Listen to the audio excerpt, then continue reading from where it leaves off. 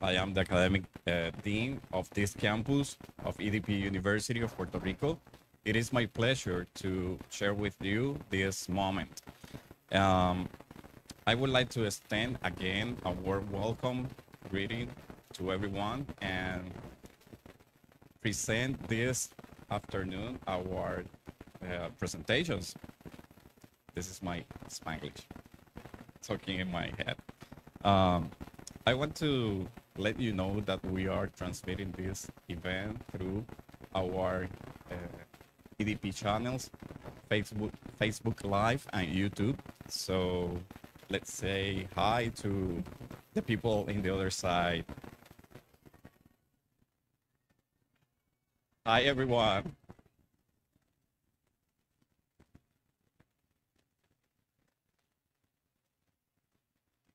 Okay. It is my pleasure to present in this moment our president, our esteemed president, Mrs. Gladys Nieves, to make the formal greeting to the audience.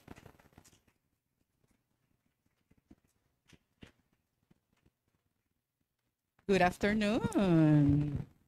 So here we are again. My name is Gladys Nieves. I'm the president of EDP University of Puerto Rico. I'm also the daughter of the founders, Gladys and Aníbal Nieves. And we also have 5 more campuses actually. Our second campus is in San Sebastián. San Sebastián is a town that has a name and a last name. Has a first name and a last name. It's called San Sebastián de las Vegas del Pepino.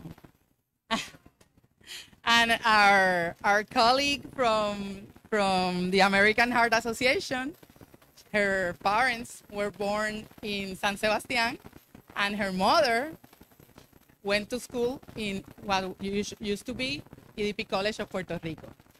So EDP University has been founded for 55 years, and we are proud to be now the chair of the board of HETS. So I was,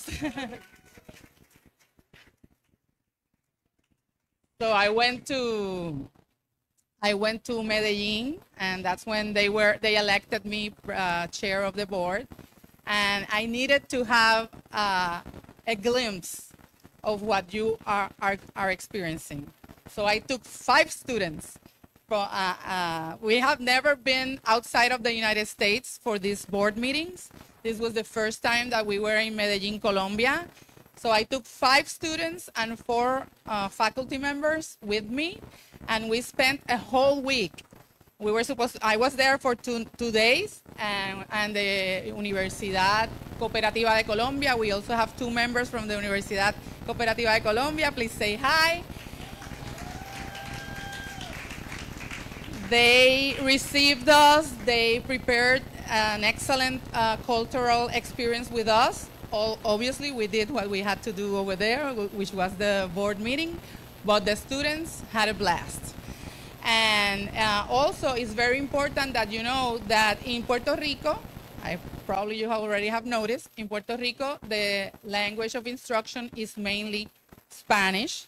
We teach English as a second language, but we encourage our students to do some conversational English and practice their careers or their vocabulary in English, because we certainly are part of the United States and we need to move back and forth. So it's very important for me to have this first student passport.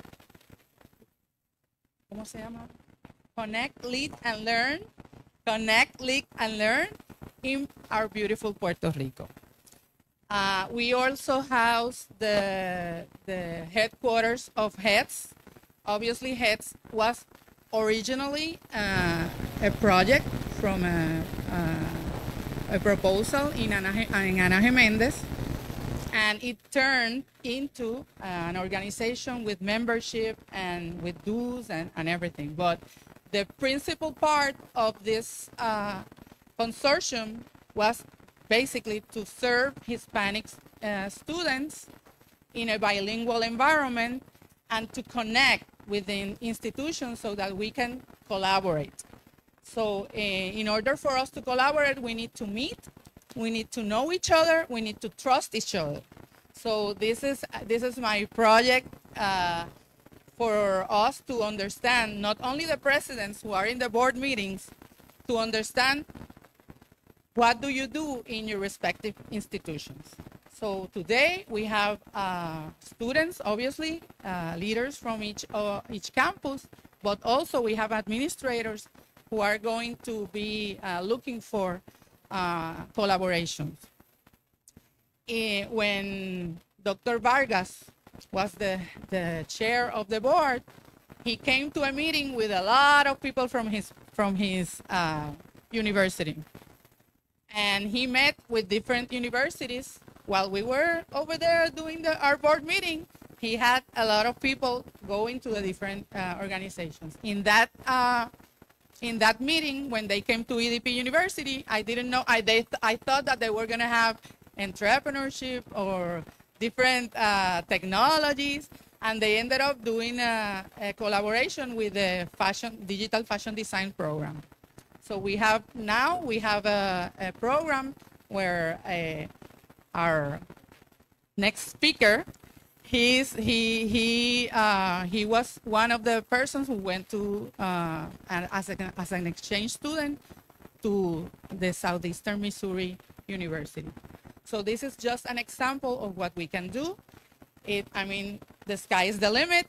So thank you for coming to Puerto Rico and welcome to EDP University.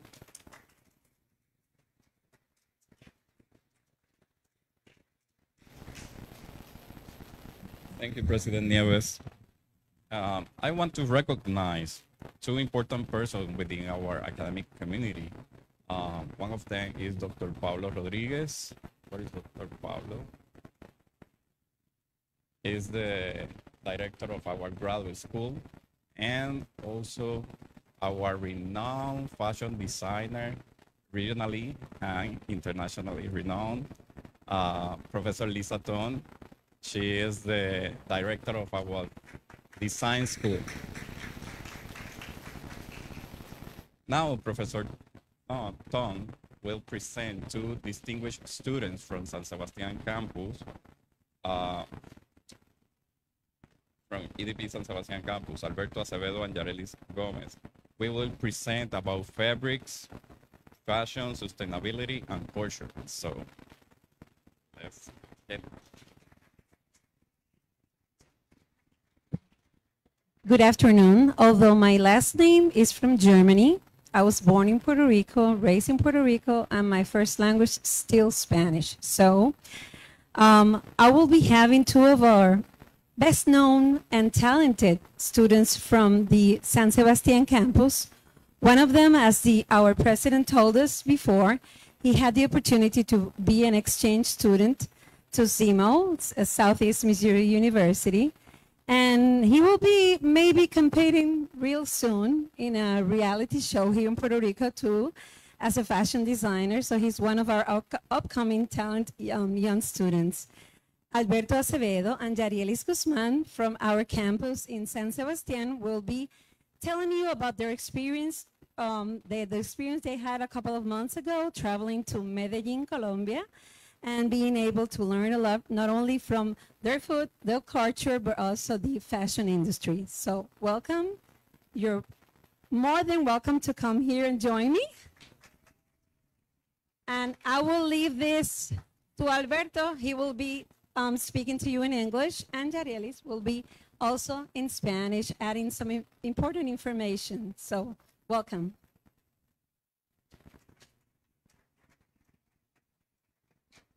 Well, hello everyone. As you all heard, my name is Alberto. I am a fashion design student at EDP University. I would like to show gratitude to Lisa Ton for that incredible introduction. And I'm here with my colleague, Yarelis Guzman.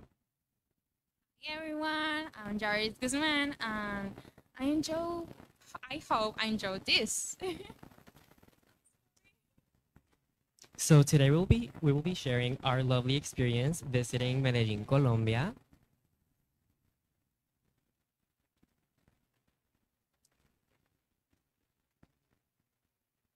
So as soon as we arrived to Colombia, we were greeted by Ruby and Clarena, who were essentially our tour guides.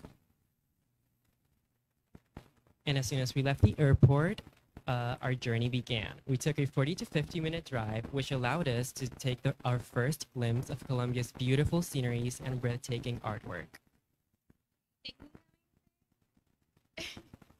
Este viaje empezó desde que nos recogieron en el aeropuerto, fue una experiencia inolvidable. Nos recibieron con un cálido abrazo y una alegría sin igual. Y de ahí partimos a un gran restaurante llamado El Matriarca. La Matriarca. El cual fue un bombazo, como decimos acá en Puerto Rico. Fue muy al estilo Puerto Rico, pero al mismo tiempo nos dieron ese cálido abrazo de Colombia. So at La Matriarca, we had live music, they had a soccer game playing, so we got the full Colombian experience. On our second day, it mostly consisted of visiting various textile production factories. So we were able to visit the facilities, learn about different production techniques, as well as ways in which they minimize their waste products. En nuestro primer día nos levantamos llenos de emoción para visitar ciertas fábricas y ciertas tiendas de textiles, lo cual nos dieron una experiencia inolvidable. Y nos enseñaron un poquito más sobre cómo Colombia es muy eco-friendly con el ambiente y con la gente. Por eso es que una vez tú llegas a Colombia sientes ese cálido abrazo.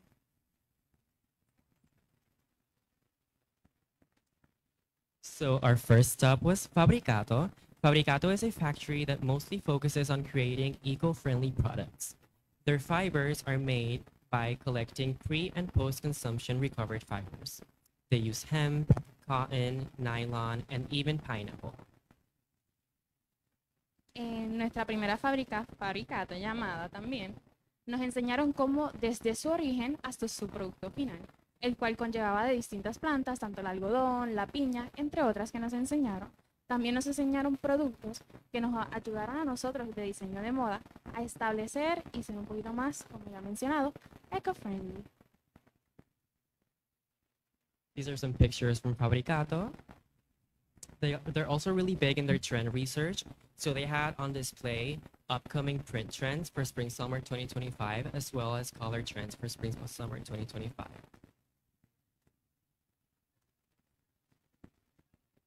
Yes. So right after, we also visited Expo Faro. Expo Faro is a factory that also focuses on sustainability. However, their products are mainly made out of denim. So at Expo Faro, they actually have a reservoir which allows them to filter their water, removing any indigo and other contaminants, avoiding them, to contaminate the environment. Después de Fabricato nos dirigimos especialmente a Expo Faro, en el cual una vez entras te da un cálido bienvenido por su gran exposición de arte en cada lugar, en cada rincón que se puede ver. Algunas imágenes presentadas también van a poder apreciar eso. También ellos se concentran mayormente en lo que es el tenis, la ropa mahón, como nosotros también le decimos. Bueno, adicional, como mi compañero aquí estaba diciendo, para aquellas personas que no entienden el inglés, ellos purifican la agua que ellos utilizan para no hacer tanto daño, como ellos saben que las fábricas hacen bastante daño al medio ambiente, y así hacen una recolecta y evitan la contaminación. So after Expo Faro, we also visited Sutex. Now, Sutex is mostly focused on creating polyester fabrics. They recover plastic, select them, wash them, create thread, and said thread is used to create the fabrics. Out of 12 water bottles, you can actually get a whole meter of polyester fabric. Una vez nos retiramos de las fábricas, procedimos a ir a una tienda de textiles, la cual también nos especificó cómo su producción se trata en reciclar y a coger esas pequeñas botellas de agua y pasar por un cierto proceso para convertir en los textiles que ellos manejan. So that leaves us to our third day. Our third day was mostly focused on meeting brand owners, designers, ateliers, and we also visited Jardín de los Silleteros. Our first brand is called Tejidos Palay. Tejidos Palay is an interdisciplinary group made up of women weavers. They actually use techniques that they've gathered from generations and generations, and they managed to create fashion using these techniques. So it's more of like an artisan brand. En Tejidos Palay es una corporación artesanal la cual tuvo la amabilidad de enseñarnos un poco de su proceso y también nos compartieron algunas técnicas que practicamos allí mismo y fue una experiencia inolvidable. Sin más, también nos compartieron sobre un pequeño picnic que estuvo súper nice, súper delicado, en el cual pudimos comer un poquito sobre lo que es la comida típica de Colombia. At said picnic, we also managed to bond over not only the cultural differences, but also finding ways in which we can connect, ways that we are similar. And, it was a beautiful mutual cultural exchange. So we also visited Jardín de los Silleteros, and a fun fact about Colombia is that Colombia is one of the world's biggest exporters of beautiful flowers. They celebrate an annual parade, which is called Medellin Flower Festival, in which silleteros get to proudly show off their beautiful floral arrangements. And silleteros are essentially floral vendors. En el Jardín de los Silleteros pudimos profundizar un poco más en la cultura, en cómo la cultura de los tiempos de antes ha pasado de generación en generación hasta lo que conocemos hoy en día, lo cual es un punto muy curioso porque muchas culturas se llegan a perder al paso del tiempo. Y eso es muy triste, pero ellos siguen manteniendo viva esa experiencia y de verdad que les exhorto a visitar ese lugar. So these are just some pictures. Now, talking about the different brands, we got to know Alado and Company. Alado's whole thing is that they balance fashion with artisanal practices, and their reference is usually plastic arts.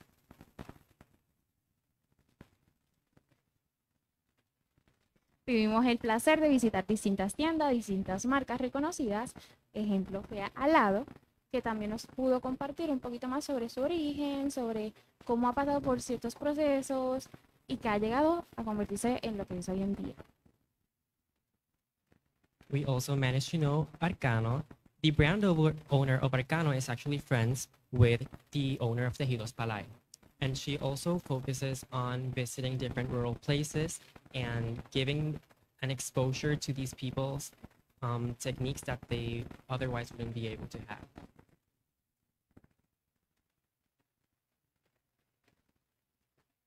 Una vez finalizamos así, fuimos a distintas tiendas, como mi compañero aquí ya habló.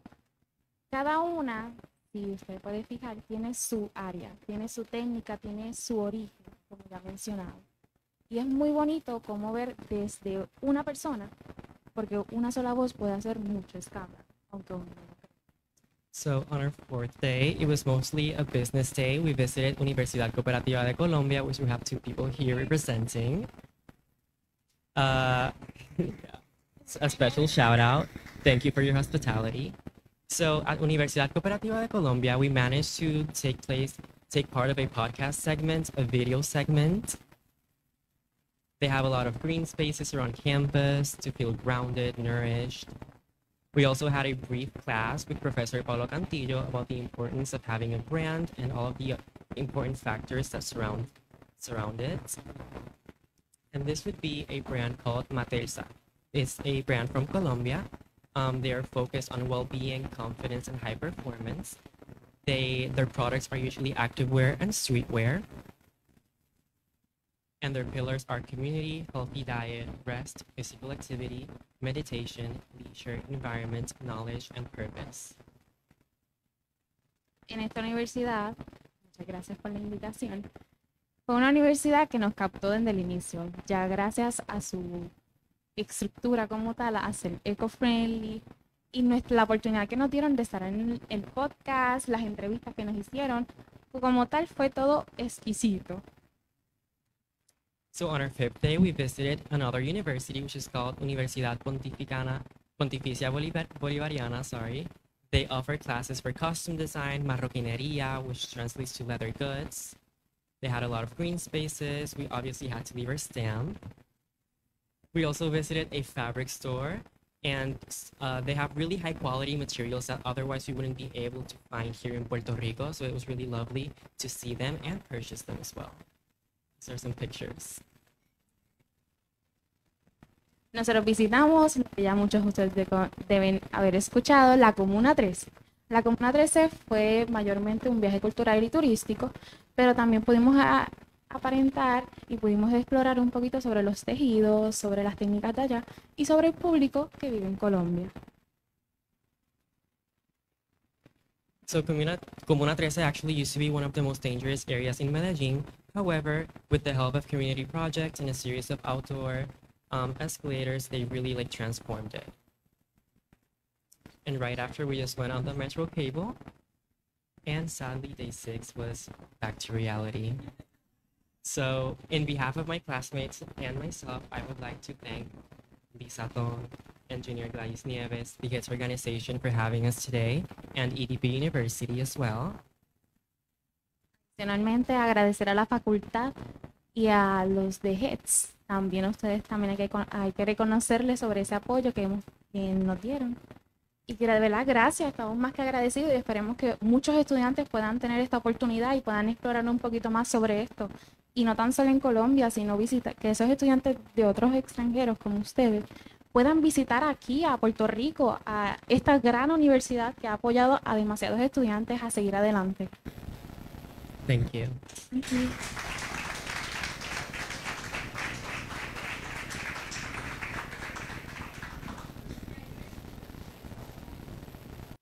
Questions?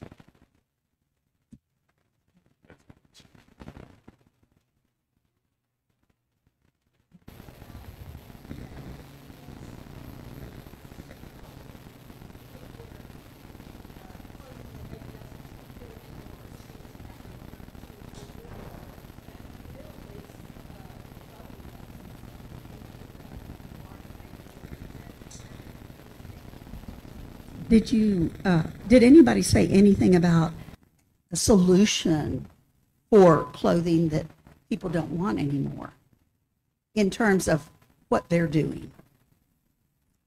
We didn't really touch that topic actually. However, they do focus on using upcycled materials, recovering fabrics, you know, giving those pieces a second life and a second opportunity.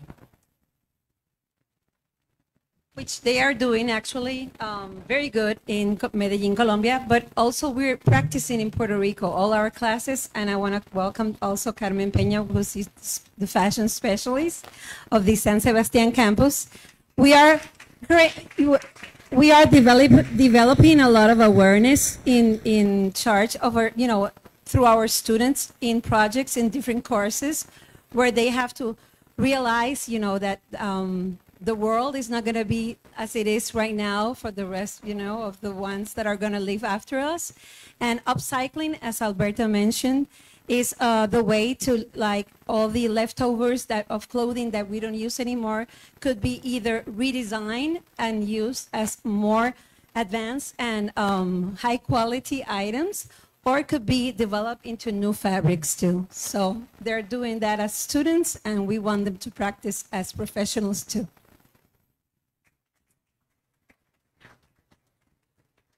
Any other questions? Yes, I have one.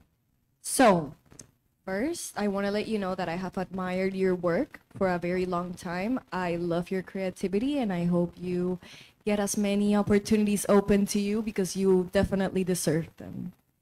So, my question is, what brought you to creative design, and what made you go through that eco-friendly route? Well, in terms of creative design, self-expression is something that I've always held close to my heart, and that's why I love fashion. And in terms of eco-friendly, I mean, we live in this world once, and if we don't take care of it, who will? You know, and I've managed to create pieces using upcycled techniques, using denim, and it's very fun. So yeah, I truly hope that we can create a general consciousness and everyone, you know, starts partaking into these practices. This was made by her. That is beautiful. That is beautiful. Thank you so much for that answer. And honestly, I hope that for the both of you, for both designers. You guys get all of the opportunities that you deserve because we definitely need that impact in this world. As a beauty queen myself with an eco-friendly project promoting what holistics are and an eco-friendly way of living, I love seeing that the youth aligns with that. Thank you.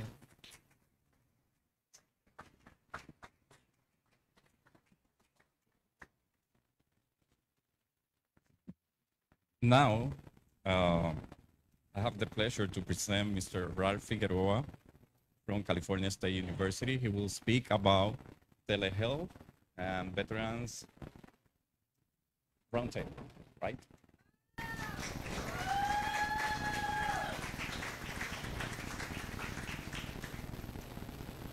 Hello, everybody. How are you guys doing? Good afternoon. You guys could do better than that. Good afternoon. So, real quick, I know we just ate. Let's everybody stand up real quick. Just shake it off. Shake it off. Let's all that food. Let's shake it all down. Come on. Let's give it a good ah. Let me hear it. Let me hear it. Ah. There we go. All right. Let's all take a seat. Today, I will be speaking on telehealth and the Veterans Roundtable. I am a U.S. Army veteran. My name is Ralph Figueroa. Mi mamá es de Mexico. She's from Mexico. My dad's from El Salvador.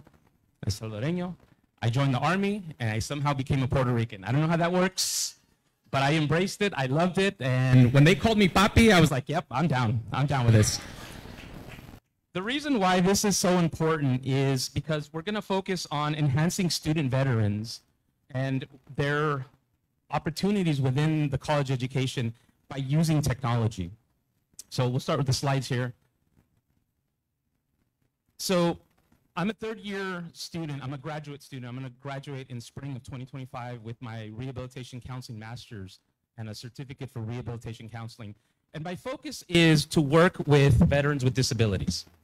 It's important that we make sure that their health, not only their physical, but their mental health is also taken care of. So one thing that we've been focusing on is using telehealth. So what's on the agenda today? What is telehealth? It's the use of digital technology that provides remote healthcare.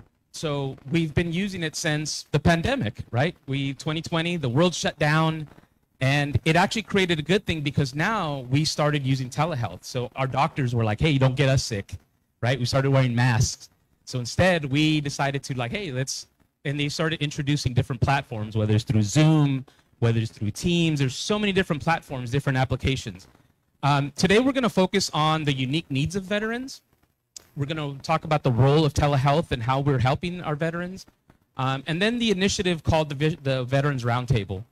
I'm going to share some success stories of what we've created on our campus and the future direction of where we're going to go with telehealth and the Veterans Roundtable.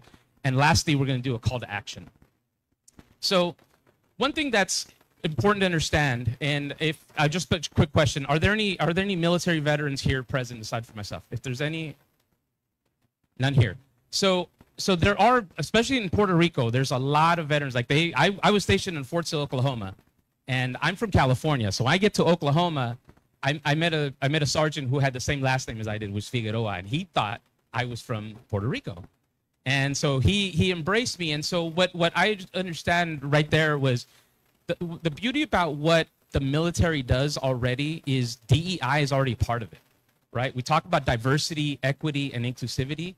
And the military already has that. That diversity, it doesn't matter what color you are, what religion, what you identify as, the diversity is already there. The equitable value that we have in the military is we all serve our country. We wear the same uniform, and then we're inclusive of everybody, right? We're taking that same idea into our academic settings in the university. But understanding what our student veterans are coming with, right? We understand that there's a transitional period, just like most of us here, right? Transitioning into school, right? That was like a little bit of like, remember that first day as a freshman coming into a university and you're like, what the hell am I doing here, right? You almost want to cry, you get nervous. It's like, there's so much thing. Veterans come from the military where they're being told what to do, and now they got to make decisions for themselves, so they're lost. And this happens multiple times. I myself transitioned between in and out of the military into civilian life, into academic life at least 7 or 8 times. So I got pretty good at it. There's also an understanding about their physical challenges. They're coming back with a lot of physical disabilities. And also, as we've seen, you know, mental health is one of those things that we're really focusing on, right? We know that these veterans are coming back with PTSD. They're coming back with anxiety, depression. Some have traumatic brain injuries, and it's just all just crazy for them. The world is out of place. But it's also important to understand that not only that, they come with issues that don't even pertain to any of that stuff. That's just basic needs: housing, transportation. We're even talking about food insecurities. And last but not least, I'm going to also mention about language. So in the military, we have our own unique language.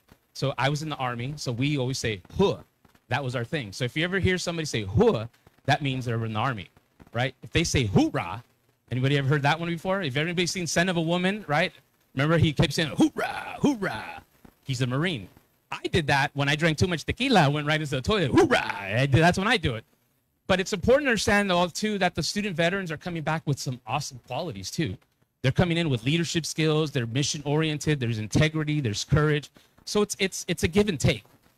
And at our university, we're really focusing on how telehealth is supporting veterans. And this supports not just student veterans, but veterans in general, which means that they're offering virtual support.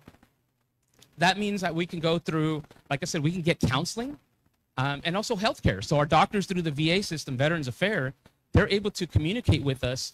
And the reason why this is so important, this is one of the many benefits of telehealth, is it gives us accessibility, right? Who doesn't want to have access to being able to talk to your doctor? In the past, when you made an appointment at the VA, you had to wait months. What if I need healthcare now? What if I need mental health care now, right? We need that ASAP. So we have accessibility. It's flexible. Right now, it's at any time of the day. We can take a break. Sometimes they do it from their car. It also reduces stigma, right? As the veterans are proud, they're strong, and the moment of that momentary weakness, it's hard for us to swallow that pride. But also, what telehealth does, it also makes it more inclusive, right? Now they're bringing us into the safe space of virtual reality, right? And now we're in the space with other people. And that's something that's unique that we created over at our university.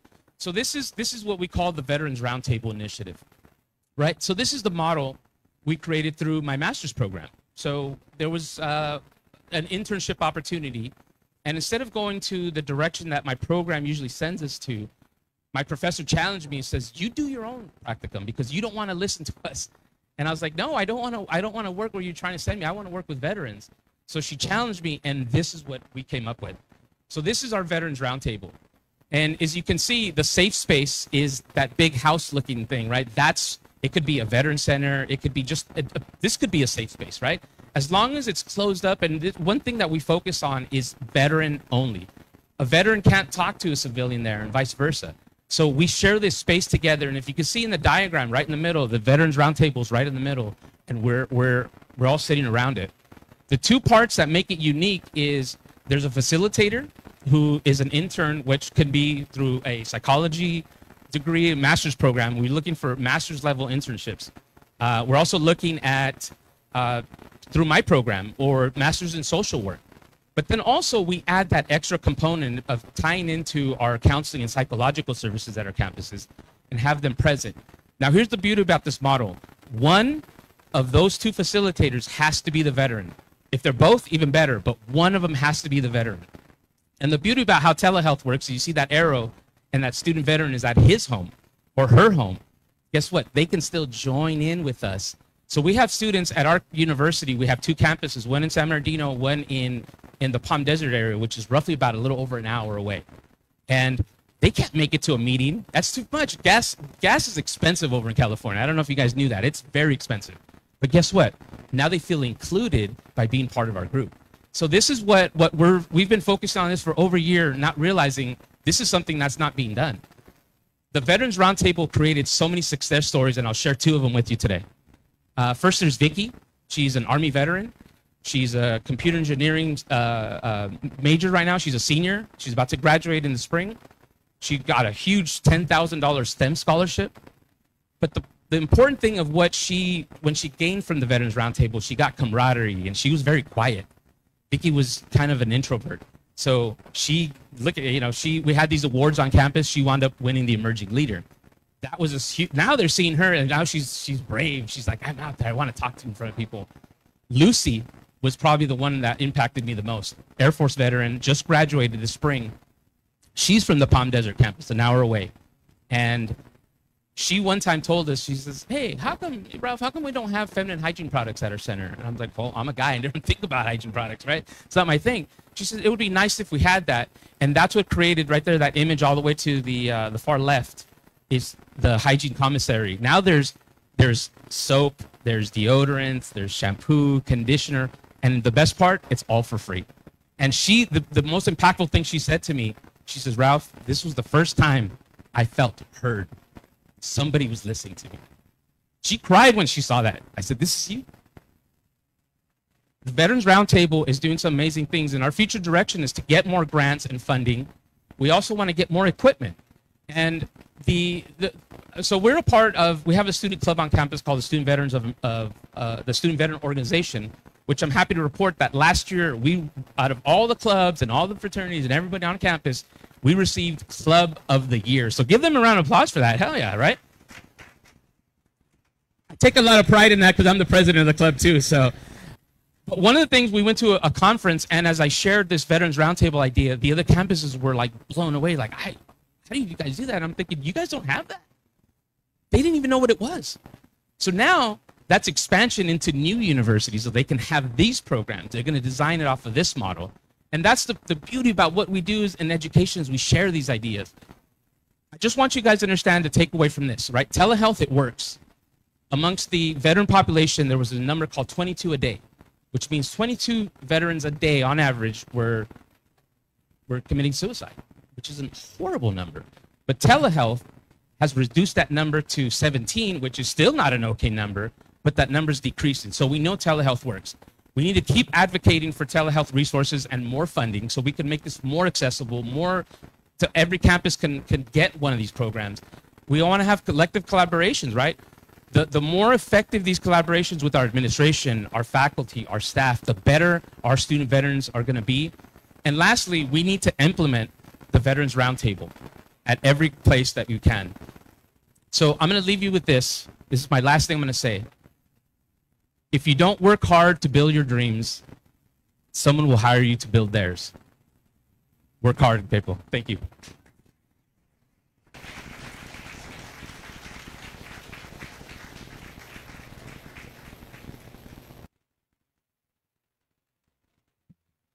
Thank you, Ralph. Thank you for your service.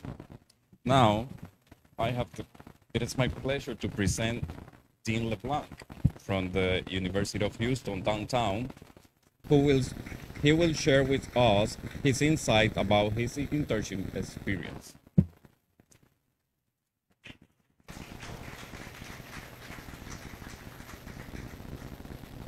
Hello, hello, hello, hello, everybody.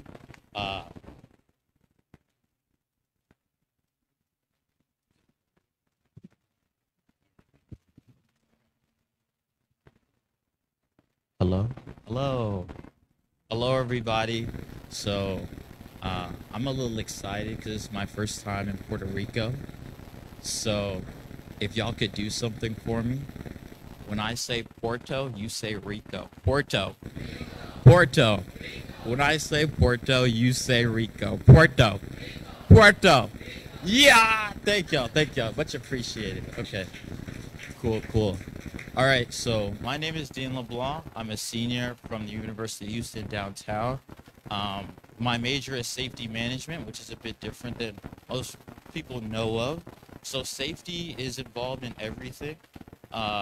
Construction, energy, power plants, manufacturing. Safety is involved in all that stuff, and a safety manager is someone who goes in and makes sure everyone is working safely and no one gets hurt on the job. So they come in to work and they leave the same way that same day, correct? Okay, so my project or my presentation is about my internship experience. So regarding safety management, to get a job, you kind of need experience in the workforce. You know, no one wants to hire someone that doesn't know what they're doing. So internships are a great part. are a great way for me to gain experience while I'm still in school. So when I graduate, I can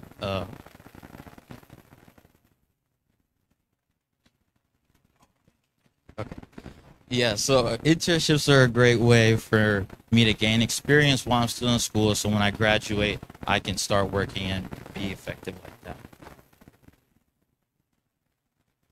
So my internship was with Phillips 66. So Phillips 66 is an oil and gas company. So if you go to the gas station, I don't know if it's popular here, but it's popular where I was. So Phillips 66, it's gas. So the refinery I was working at would refine out that gasoline, and so that gasoline was the stuff you put in your cars. So Phillips 66. So I was in California. I am from Houston, Texas. So that's a 24-hour drive, if I was driving, which I did, to LA, where I was staying for the summer. So it was this summer, May 2024 to August 2024. I was there for 2.5 months working in a different state, knew nobody there, I had no family there, but I wanted to do that just to get out of Texas, see something different. I got tired of Texas, I'm not gonna lie, but it's okay. Just to see something different, experience a different work environment, and see how things are different from comparing California to Texas. And this picture you see, I was excited to be there. So yeah, the department I was in was health and safety and environmental. So that was my department. So during this internship, it was my first time in a refinery at all. So it was a lot of learning experiences, which I enjoyed. I had 3 projects that were mine personally that I worked on. There were different intern events. So I was one of 7 interns at this refinery, and we had different events. As you can see here, we went to a baseball game. They had like bowling night, stuff like that. So it was cool things that they had for us. Leader presentations on this bottom right picture. This was a picture in front of when I was finished with my internship. I had to present in front of all the leaders, and that was the picture I took just to document that moment. They thought it was cool. They thought it was funny, so they were laughing, smiling in it. And I a lot of different learning experiences as well. So it was a great internship experience. So the projects I worked on, one was a risk reduction and compliance project. This practically means, so when there's an incident happens, you have to report that incident into a software. And then so that software categorizes these incidents into 1, 2, 3, or 4, 4 being the worst kind of incident, 1 being not that big a deal. So I went into this software and I looked at the risk rank 3 incidences. So the 3rd worst incidents, I took those and I went to see if the corrective actions on these incidences were actually being implemented into the field. So when something happens, people have to do something about it. And if they don't do something about it, that's a problem. So I was verifying if people were actually doing things to correct incidences and prevent them from happening going forward. And so my second project I did was 2 gap analyses. So gap analysis is there's a corporate standard which the whole company follows, and then there's site-specific standards which the site follows. So each site is different, so each site has different site-specific standards. But all site-specific standards have to meet the corporate standard. So I was comparing the corporate standard to our site-specific standard and seeing if there were any gaps in the site-specific standard. And so for my 3rd project was a non-closed loop sour sample station. So in a refinery, you have to take samples from, I'm gonna call them faucets because that's the best thing to refer them to. There's faucets that you have to take samples from. These samples go to a lab and they're tested to see if they're up to grade or if they're not up to grade. So when you take a sample, sometimes there is toxic gases that are released when you take a sample. So when that happens, it's a non-closed loop system. And so my project was to identify the non-closed loop systems so we can eventually make them closed loop systems and no one is harmed or exposed to these these toxic gases when they take a sample. So I was identifying that. So 3 different projects. So lessons learned. There's so much to learn just about the refining industry or the industry of your choosing, but so much, there's very little time there. So I was there for 10 weeks. I'm gonna say 6 of those weeks I still didn't know what I was doing, because as you can see from the picture, there's so many pipes, there's so many things going on, so many lights and buttons and sounds and stuff, so you don't know what's going on. So it took a while for me to try to learn everywhere as much as I needed to, and there was little time. So by the time I got a hang of everything, there was 2 weeks left and I needed to wrap everything up, and then I was gone the very next 2 weeks. So there's a lot to learn.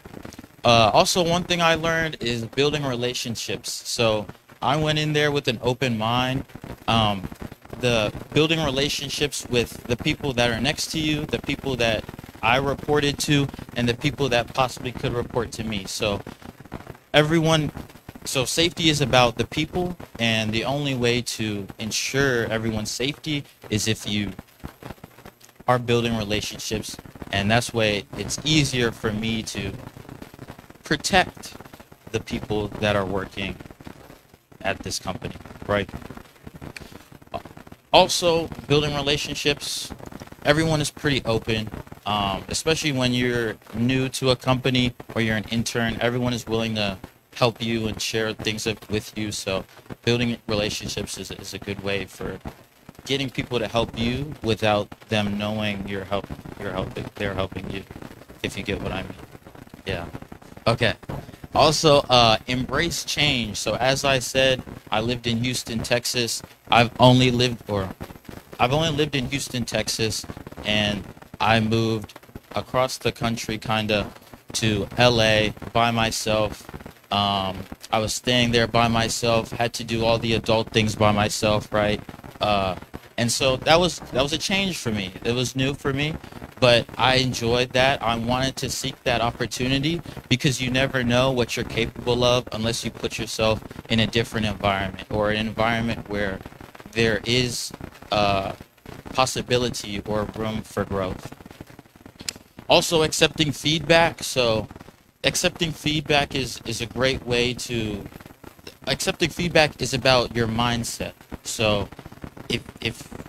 if I have a terrible mindset and someone tells me, hey Dean, your presentation is too long, I'm gonna be like, no, it's not too long. Yeah, that's a terrible mindset to have, right? But if I have a great mindset, if I adjust my mindset and be like, okay, maybe I could take that into consideration, and then I accept the feedback, and then I'm able to adjust with that, and I'm able to, implement that in a way that's beneficial for me. And the last one is LinkedIn. LinkedIn is a great place. LinkedIn is where I found 2 of my 3 internships that I've been a part of. The first one that I've been a part of was, I only got it because I was building relationships as well. So building relationships and LinkedIn. And so LinkedIn, I go on LinkedIn. I'm probably, I'm gonna be honest. LinkedIn is where I'm at besides Instagram, okay? And so on LinkedIn, there's this page for jobs, right? I go on that jobs page and I apply to every single job on that jobs page, okay? So, yes, get on LinkedIn, okay? It's free. And I'm not an ambassador or nothing. They're not paying me, but they've definitely. I'm saying, but yeah. But LinkedIn has helped me a lot just for finding jobs, finding opportunities. So if you're interested in finding an opportunity like an internship where you're getting paid for your work, and and you're able to experience a different setting. Just go on LinkedIn, type in what you're interested in or your career field, and apply for jobs that way. You're not gonna get all of them, but you'll get one, and that one is all you need. So thank you. This was it. My name is Dean. Any questions, comments, concerns, recipes, I'm here. But thank y'all very much.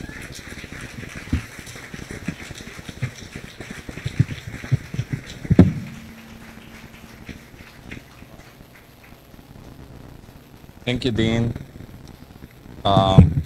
Before we end this session, I want to share our gratitude with everyone to be here and hear from us. And I want to ask to Dr. Pablo Rodriguez and President Nieves to join us for the exit tour of this main building and enjoy the rest of the tour.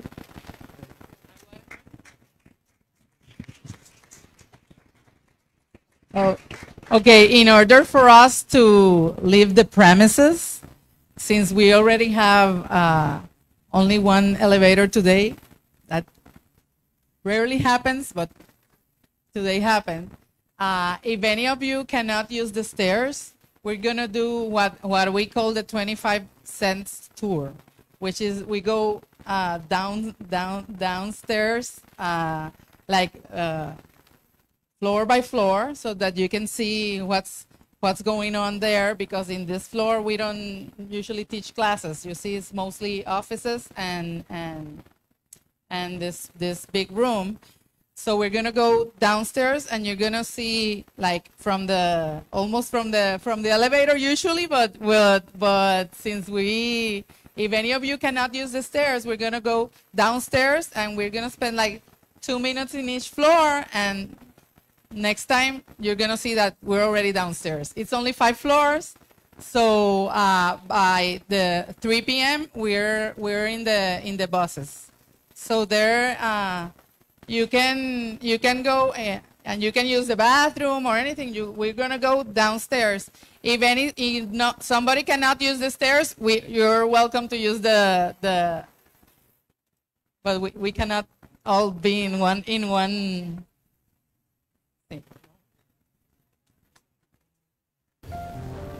Okay, Dr. Pablo Rodriguez is the head of the graduate school.